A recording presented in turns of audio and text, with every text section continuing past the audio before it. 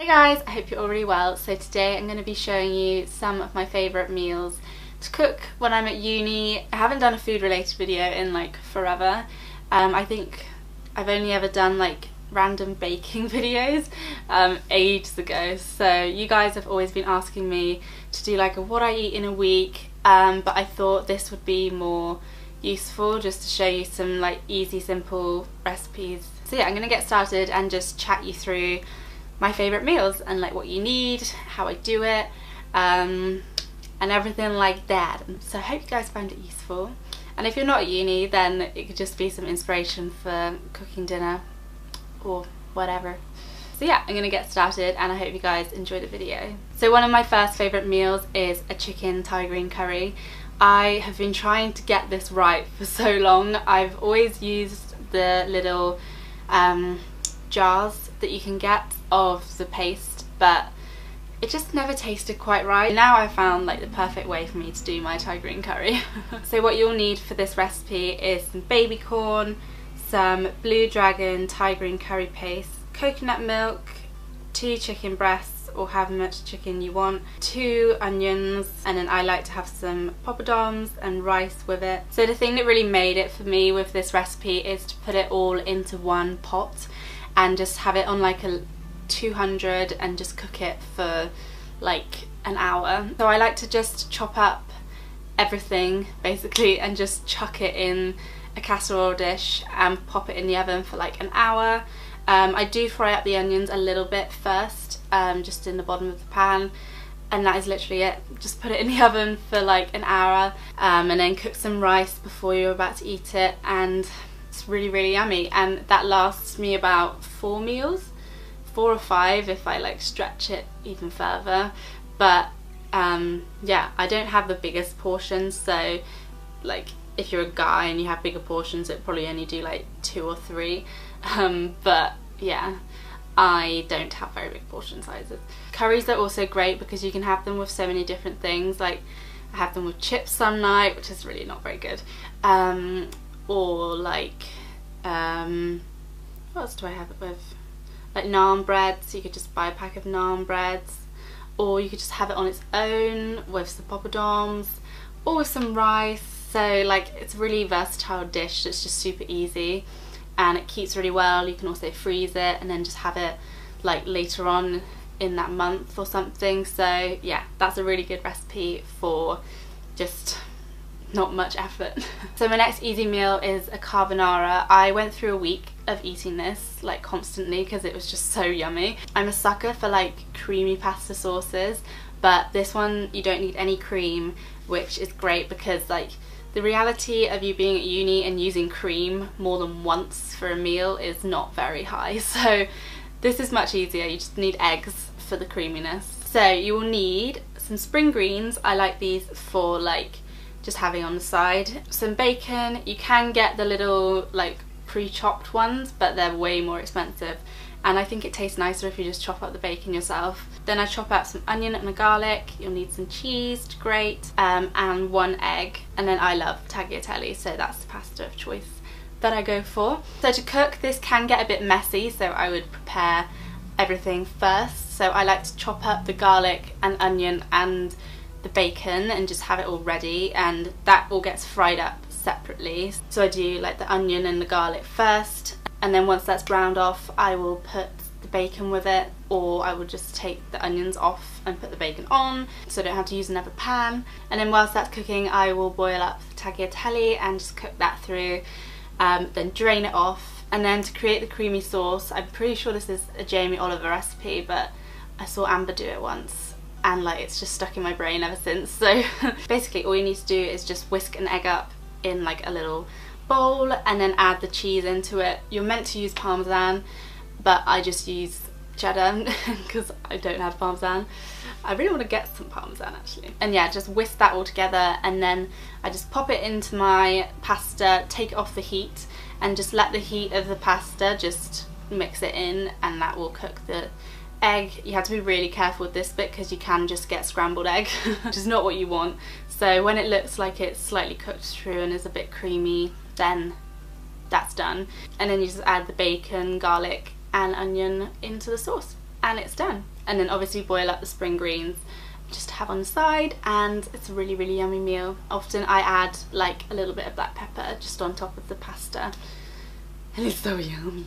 This next meal is definitely one that is more of a comfort food for me. Quite often I will, if I'm like feeling homesick or if I'm just feeling like a bit down, I will have this meal. So the things you will need for this meal are some potatoes, corn chicken nuggets. I am not vegetarian, but I really love these chicken nuggets. Like, they're just so yummy. Some whole grain mustard. This is optional, but it makes the mash taste really yummy. Some broccoli, some skim milk, and some butter, and that is what you need for this one. Okay, so the first thing I do is put the corn nuggets into the oven. They take about 15 minutes, and then I will boil up some water and put in the potatoes with the skin on still. Mashed potato with skin on tastes fine, and skin is really good for you, so yeah. So then once the potatoes are boiled, I will strain them off, put them back in the pan and add a little bit of butter and milk, and then also a tiny bit of whole grain mustard seeds. These I put way too much in this time, which was really annoying, but you don't need much really, and it just creates a like really nice sort of slight crunch every now and then, or like a, I don't know, it's just really satisfying to eat. So yeah, it was my sister's idea. And my mum told me about it, so I've tried it out and it's really yummy. And then I'll just boil up some broccoli to go with it, and that will be the meal done. It's just a really nice comfort meal, and you can't really go wrong with chicken nuggets and mashed potato and broccoli, in my opinion. I wasn't going to add this one in because it's not really a meal, it's more of a breakfast.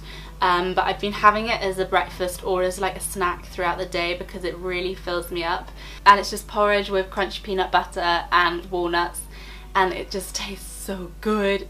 So what you need to make this is some large rolled porridge oats, some milk, some crunchy peanut butter and some walnuts, and then cinnamon is optional. I don't always put cinnamon in, so yeah, it just makes it a little bit sweeter, which can be nice. And sometimes I add a little bit of sugar if I really need something sugary. So yeah, I just put the oats and a bit of milk into a pan until it cooks.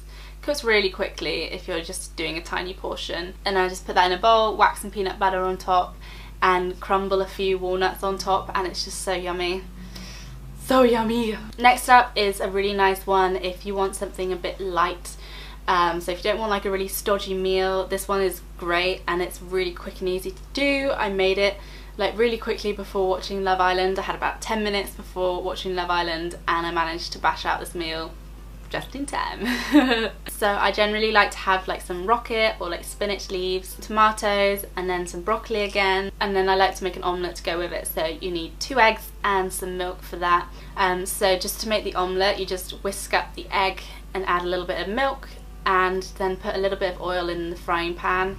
Put it on a reasonably low heat, like a mid heat, and then just cook through the omelette. And then I like to put some like leaves on the top bit before I flip it over, and I will have cheese with my omelette because who doesn't love cheese? So I'll just grate up a little bit of cheese and pop that on there, and then fold it in half and wait for the cheese to melt. And whilst I'm doing that, I will have put the broccoli on to boil, and that will all be done. And then it's just some nice yummy vegetables and a cheesy omelette, and it's just really satisfying as a meal. It doesn't leave you feeling like ugh, or like sluggish, so yeah, it's really good. I love that meal. And then the final meal is just a plain old jacket potato. This is another one of my comforts. As you can tell by this video, I love potatoes. So for this you'll just need a potato and I like to just have cheese with it, and then just some nice vegetables to go alongside it. So I just wash the potato, put a few jabs in it with a knife, and then I will just put it in the oven for a bit. If you don't want to wait like a full hour and 10 minutes for a potato to cook through, then you could always put it in the microwave for a little bit first and then put it in for like half an hour or so. So then when the potato's all done, I'll just chop it in half, put some cheese in it and enjoy it, and it's really yummy. Who doesn't love a jacket potato? They're just such a classic. So yeah, those are all of my simple meals that I have at uni.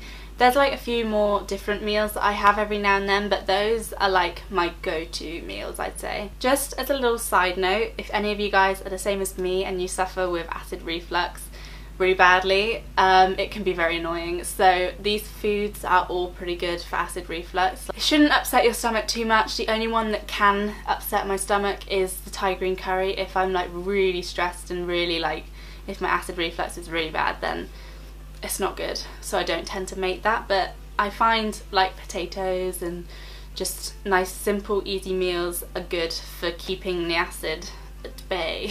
I really hope you guys have found some inspiration from this video. Let me know in the comments down below, what are your favourite meals to cook that are easy and quick. Also let me know if you want me to film more videos like this, or if you want me to do like a what I ate this week video. Also, that would be interesting. Yeah, I just wouldn't film the snacks basically. But anyway, I hope you've all had a great day, and I will see you guys in my next video. Bye!